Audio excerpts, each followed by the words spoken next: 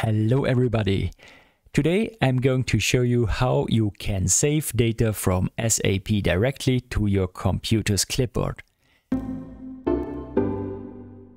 This should be practical if, for example, something is transferred from one program to another program, such as Excel. So I have already created a program here.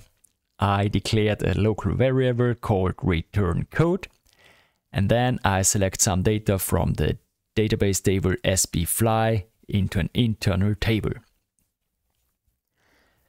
Next, I call the class CL GUI frontend services, and I call the method clipboard export. Here I have some importing parameters, changing parameters, and exceptions.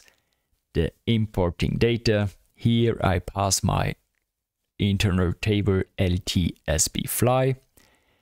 Then the changing parameter is the return code. Here I pass my return code variable.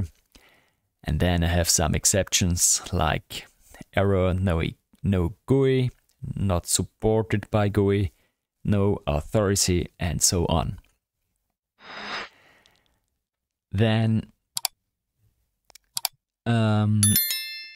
let's display the selected data in the internal table with the class CLDemoOutput display, and here I pass the internal table so that we can compare the data from the internal table with the data from our clipboard. So let's run the program. We see this is my selection, some records with the char ID LH, and this data we should have in the clipboard too. So we close this tab, we go here in our code, and then let's paste, right mouse click and paste. And here we see this is from our clipboard. So that works pretty well. We see we can pass here table data, but we can pass single data, single values as well. So for this, I create another internal table type standard table of character 100. Then let's create an GUI ID with the class CL system UID and the method create UID C22 static, for example. And then let's pass the created UID to our clipboard. So then we append the created GUI ID to the local table clipboard, and then let's display the UID, and here let's pass, no, not the GUI ID, let's pass here the internal table LT clipboard. So we activate the code and we run the code. We see here the generated GUI ID.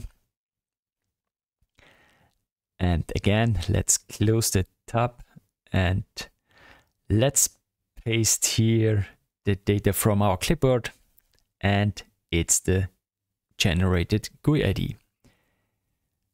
So, and here we see we have a warning. Okay, there is an exception is not caught. So let's do this with a try and catch block. Try, then catch the exception, CX UID error, and try. And activate the code again. Now the warning is gone. So we run the code again. We see another generated GUI ID. Let's close the tab and let's check what data is in the clipboard. We paste here. It's the new generated GUI ID. So that works pretty fine.